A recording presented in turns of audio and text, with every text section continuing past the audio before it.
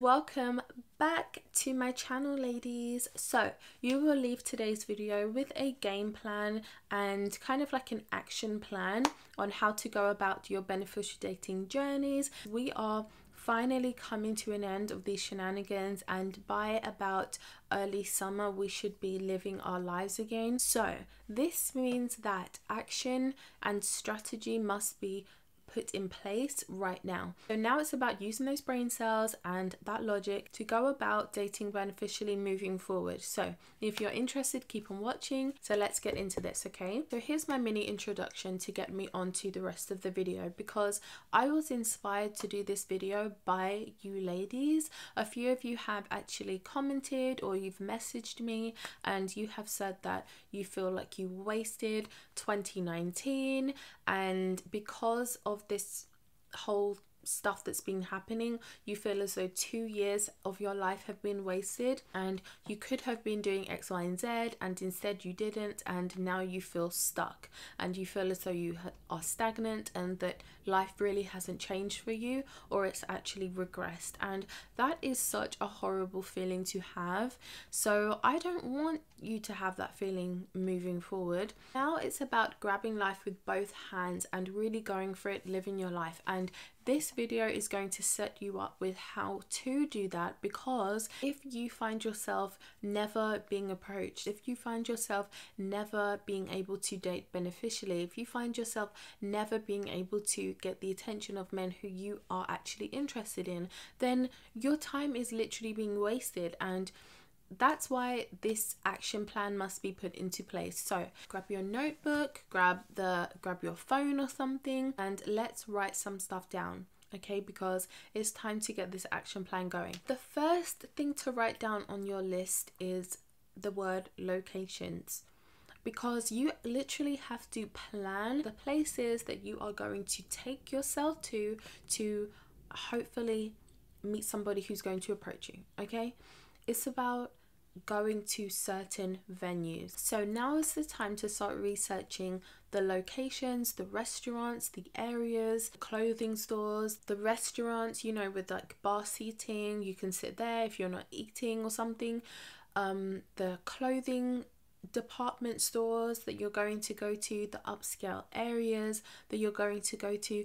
Now is the time to start planning and researching those places so that you're able to go there and know, look, this is where I'm going to go this week, this is where I'm going to go that week. This place actually has an event on that time. I feel as though guys who I'm wanting to attract might be at that event. Let me book my ticket now. This is the time right now to start putting those wheels into motion and to start making those plans. Once you realize, look, these are the affluent areas in the city that I live in, let me research the events or the activities that are going on in the month of July. Let me research that now. Let me book myself a couple of tickets. Maybe there's a charity event that you want to go to. Maybe book that if charity events are going to be open at that time, or do it in readiness. Maybe there's a huge department store. So if you're in London, then obviously Harrods is somewhere that you're going to be going to, and you're going to make sure that you walk around in Harrods. You're probably going to be going to some of the restaurants there, maybe, I don't know, Brasserie of Light or something. So you're going to make sure that you're going to places that the men who you want to attract are going to, okay? So it's about doing that research now so that when the time comes, you're not scrambling around. Oh, I didn't research where to go. Oh, I'm just going to stay home today. I didn't research where to go. I'm just going to go to the same old dive that I used to go to 10 years ago. No, it's about researching where you can go now so that you can put those wheels into motion. Once you've done that and you have around 20 different places to go to, 20 different things on your list, then you can start moving on to other things, because the location, the venues, the events, that is first and foremost. So research those places in your area, see what's going on in your cities, and then we're going to move on to the next step. The next thing to look at is your demeanor, because lots of you, your demeanor is broken down. You just feel so low in the dumps, and it's just like, let's lift your energy right now. Okay, because if you're going out, you're ticking off the places on your list and you're going to these places, but you're mental is so bad and you feel as though I'm never going to be approached, I don't feel comfortable here, I don't feel like I look good enough, I don't feel like I fit in, it's just bad energy, and I don't see you being approached on a day like that. Obviously anything can happen, and that's the great miraculous thing about life, is that you don't know what's going to happen next. Anything can happen, and that is what makes life exciting. But if you want to have the best chances, go out on days when you are feeling your best. Go out on days when you do like your look, when you do like your makeup, when your outfit is looking really good and you're feeling confident in yourself. Those are the best days to go out. So you're not going out scouting for men on those days when you are feeling amazing. You must remember this. Your job is to live your best life, and if going to affluent areas, living your best life, of course, and if you're approached, then that's amazing, and if not, then you've still lived your best life that day, having a good time. So it's literally still a win-win. Just remember that it's about having your mental in the right mind frame before you're going out on these days, that you have planned the places that you're going to go to. Have your mind right before you actually go to these places, okay? Some of you may combat that and say, look, but I'm in a lull right now, every single day for me is a bad day. If every single day for you is a bad day, then I feel as though you must push yourself and do it regardless. So if every day is a bad day, push yourself and go regardless, because you're going to have a bad day at home, or you're going to have a bad day that could possibly turn into a better day if you go out. So it's still, you have nothing to lose at the end of the day. And like I said before, my motto from now on is, what's the worst that could happen? So literally, what's the worst that could happen? Once you have your mentality in order and you know the places that you want to go to, you have researched them now, up and down, left and right, you know exactly where you want to go, then you need to start thinking about your outfit choice. And I am going to have more feminine makeover videos coming. Obviously I need to do one like presently for spring. I want to do you know, the ones that I showed the pics up here on the screen. I want to do one of those, and I also want to physically do a try on for you as well. So if you do want those, then thumbs up this video, because then I guess I'll try to get it out quicker if I feel like people actually care about that video.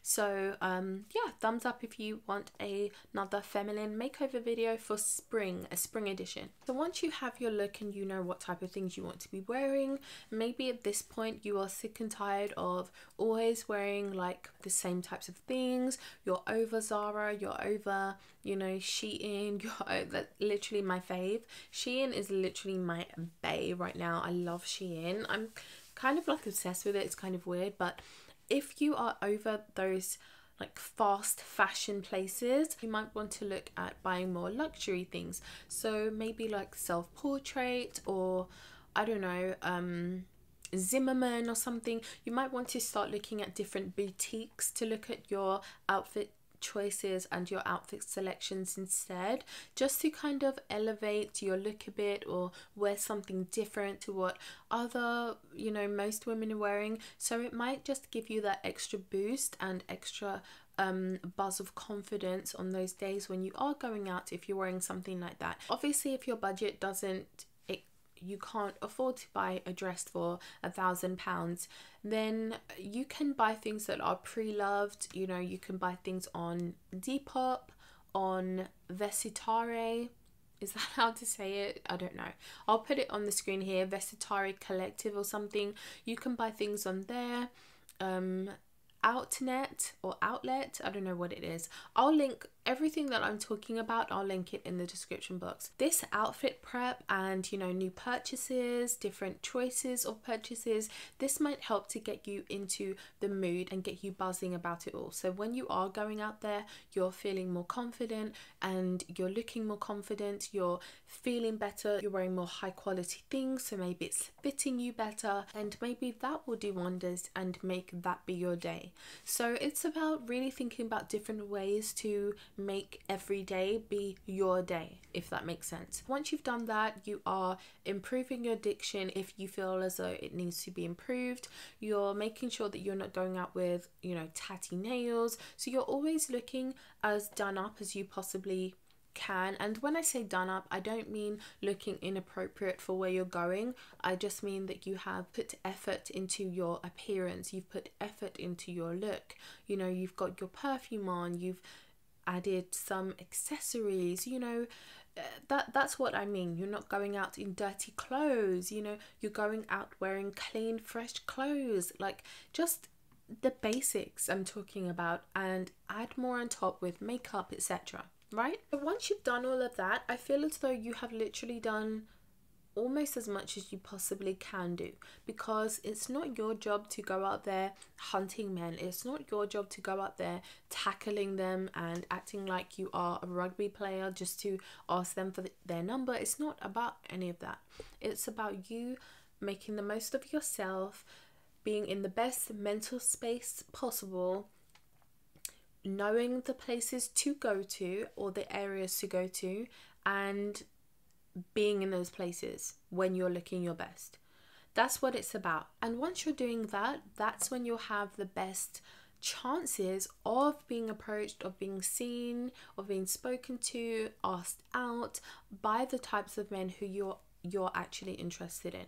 So just remember that and keep that in mind. Okay, it's not your job to do the legwork, it's not your job to do all the chasing, it's your job to look the best that you can, feel your best, and go out into the areas that you know that men who you're interested in are going to be in. So just make sure that with what you're wearing, that you're not just following trends, and that you're wearing things that will actually be pleasing to high quality men's eyes. You know, most of them are going to be middle-aged. They're not into you wearing those furry fluffy slides, they're not into you wearing those leggings, they're not into you wearing like hoodies and stuff. They're not into that. They want to see women looking pretty, looking cute, looking sweet in dresses, in skirts. If you are wearing trousers, then just make sure that they are ones that, if you are wearing trousers, I guess, then just make sure that they look really nice on you. So just make sure that you're putting that extra dash of femininity into your look,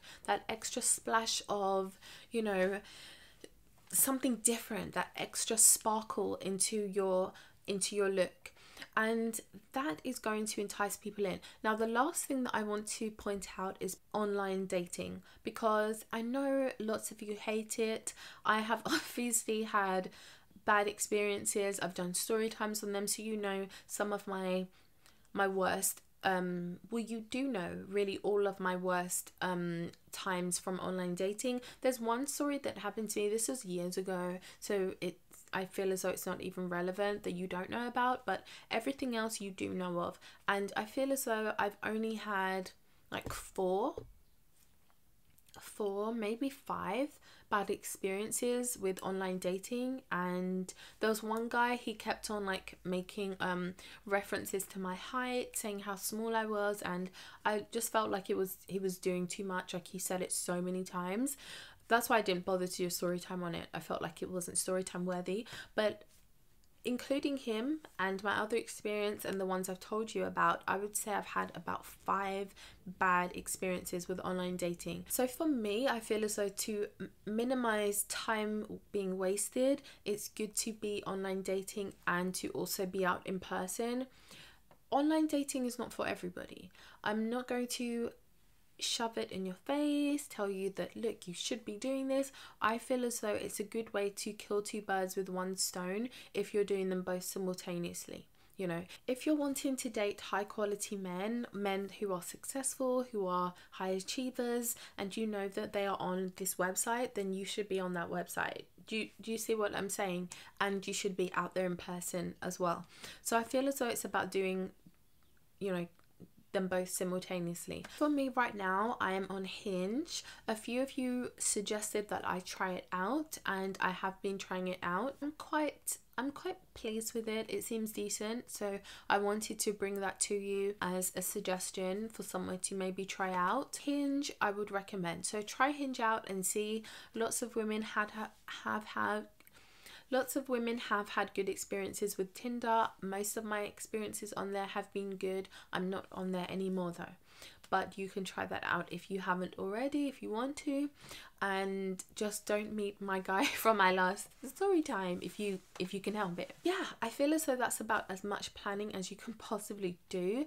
You can literally just make the most of yourself and go out into the places that you know that the men who you want are going to be in, right? So that's the most you can do. If you know that men are online dating and you want to meet men, then naturally go online dating, because you can't meet them outside that very easily at the moment. So I hope that this video was helpful. I really do actually, and I hope that this video has alleviated any stress, worries, concerns that you may have, that you are still going to waste your time, that you're going to continue wasting this year the same way you felt like you wasted previous years and last year, which was obviously not your fault. With that being said, I'm going to love you and leave you here, and I'll see you ladies in my next video.